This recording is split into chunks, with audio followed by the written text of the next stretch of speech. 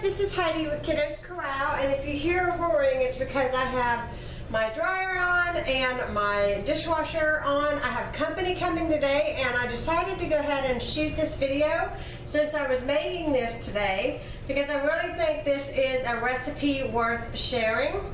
So in my pot, first of all, I'm doubling this recipe. We're going to be making homemade hot dog chili. Now you can use ground beef, but I am using ground turkey. And I've got that all in the pot, and you want to, kind of squish it down because you want it to remain broken up and not, all clumped together while it's cooking.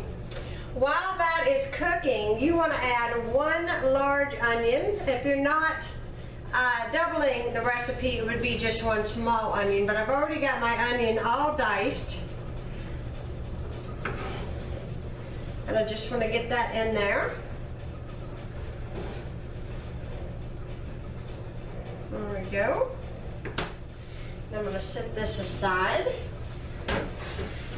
And all you want to do at this point is you want to brown your meat and your onion together. And when that gets done, I'll be back to show you what else you need to add to this.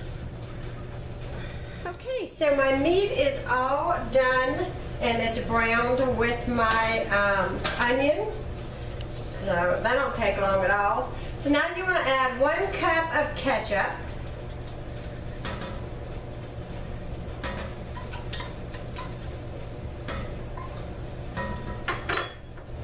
If you're only halving this, it's a half a cup of ketchup.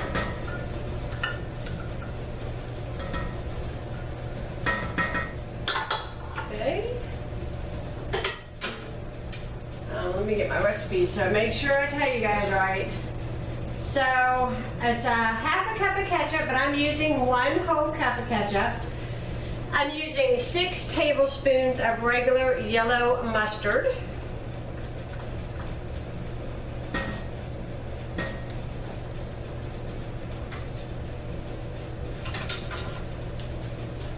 I have 2 tablespoons of regular vinegar, and I'll put the regular recipe down below. So I'm using 2 tablespoons of vinegar.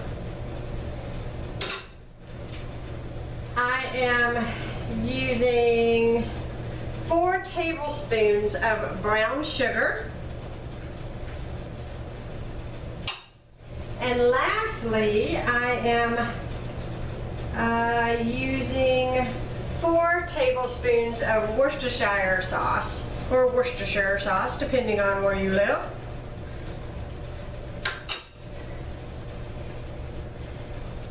Now you would just want to mix this together.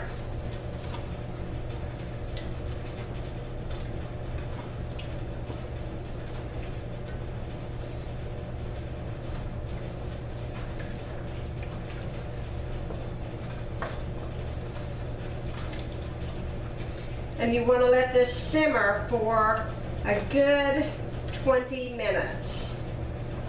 And that will get this good and combined. But what I'm going to do, instead of letting this simmer for 20 minutes, since I've got a couple hours before my party starts, I'm just going to get my handy dandy crock pot out.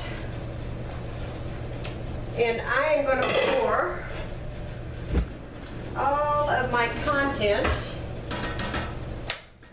off, into my crock pot, and try not to burn myself. This is heavy. All right.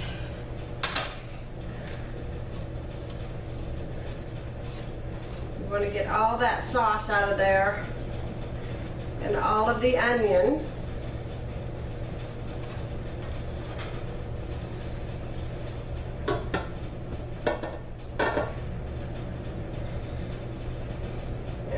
That should do it.